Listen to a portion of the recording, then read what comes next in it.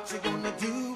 What you gonna do when they come for you? Howdy folks, and in this quick tip I am going to build a model test setup so we can try out our Houdini Designer textures on a variety of models. It's going to be fairly simple to build, but what I found was I was bouncing over and back between SOPs and LOPs a lot to try and get things to line up. So this is the setup that I came up with, which should hopefully cut down on the round tripping and allow us to concentrate on our look dev. So what I'm going to do is create a button up here on my shelf. So I've created a custom shelf, so you can go and click on the little plus here and say new shelf, and you can give it a name. I would recommend giving it a name starting with the letter A, so that it is at the very top of this list. And in my case, I have some other buttons that I've created previously. So we're going to store a button up here for our model test setup. So hit tab and type geo, and let's dive in here. We're going to put down a grid, and we're going to put down a UV project, because we will need some UVs, and we'll put down a UV transform, and we'll put down a transform underneath that, and a subdivide. So let's go back and adjust some of these settings now. So really part of the issue is that we use height fields, and height fields are really big, and our models are really small, so we have to move around one or the other. In my case here, I've just got a grid. I've got a 10 by 10. I've referenced these already, and 10 by 10 in rows.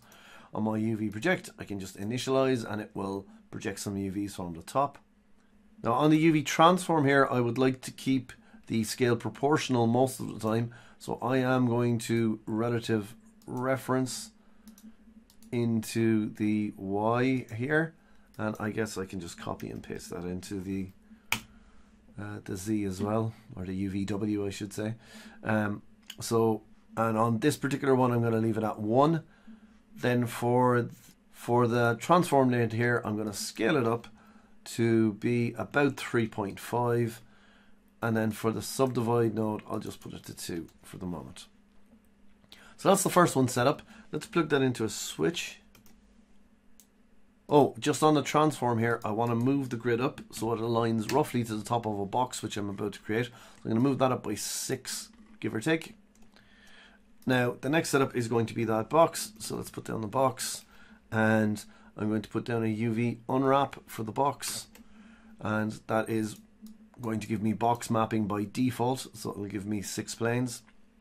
I'm going to put a UV transform under that. Now on this UV transform, I'm going to set the scale to 3. I will put a transform node down underneath this. And on the transform node, I'm going to change the uniform scale to 20. And then I will put a subdivide underneath that. And on the subdivide here, I will put it to a depth of 2. I'm going to turn on creases, and I'll put the crease weight to 1.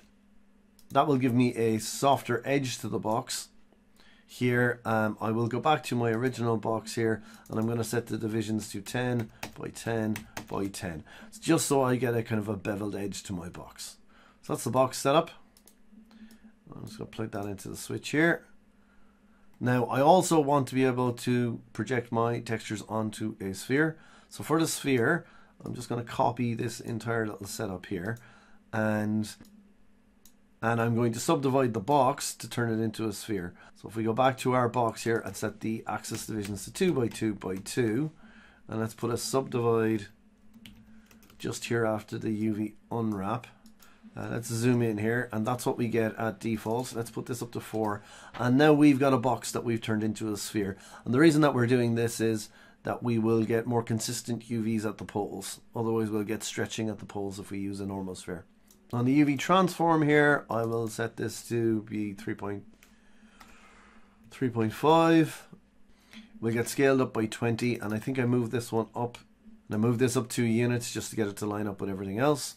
I don't need this extra subdivide, and let's plug this into the switch. So let's give it a try and see if they're lining up okay. So there's my grid, there's my box, and there's my sphere.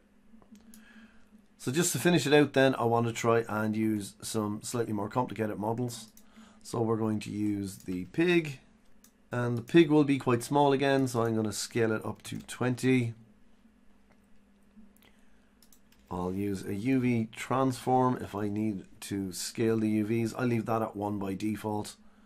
I can put down a match size, which for now at least I can leave to default as well, and that will just center it up a little bit better for me. And then I can put down a transform if I need to move it around any more than that. And I think I did need to move it up 2 units, and I scaled it down to 0.6. So last one now is, there's the test pig. Let's use the test head. Oh, we can hook this guy up. For the test head, that comes in quite small. So I'm going to put the uniform scale up to 150. And then that should be the last two. So let's hook the 2 of these up to our switch node here. We can test out the alignment. Yeah, so they all roughly line up in the same spot, and that should make our look dev a little bit more straightforward when we're over in Solaris. Now, I like to be able to change from one model to the next without having to jump over and back.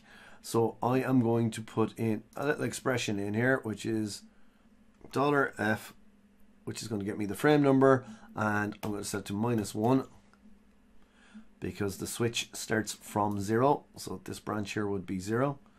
And now if I use my right arrow or my left arrow, I can step through the models. And that can be quite handy when I'm over in the Solaris side. We can finish this out by just throwing down a normals node, which I will bypass for now, but I might need it later on. And I'll put a null down underneath this, and the null is going to be called out, all capital letters, _sol for Solaris. So there is my test model setup if I want to go straight over to Solaris. Now, I have found myself using the Solaris OpenGL viewport more and more, but if you want to use the OBJ implementation of the OpenGL viewport, you might also want to put down a Labs Quick material over here, which we could hook up over to the right hand side. You just need to be a little bit careful that you don't have this turned on when you're over in Solaris. You want this guy turned on down here. So that's the test model scene created. I want to turn that into a button now so I can reuse it in my other scenes. So I select the whole lot, drag and drop onto the shelf here. I'm going to call it test model. I'll give it the label T model here. That's the one that will appear on the actual shelf. If I click this little icon here and I go to H icon here, it brings me to where the icons for Houdini are stored. If I double click in here, I can scroll down through this list, and I'm going to use this one here because it looks like some test models, and I'll click accept, and I can click accept here, and there is my button. I'm going to delete all of these guys just to test it out, and boom, there you go. Well, now we have a test model set up that we can use for our Houdini Designer textures without having to rebuild this every single time. I hope you found this quick tip useful, and I'll see you in the next video. What you gonna do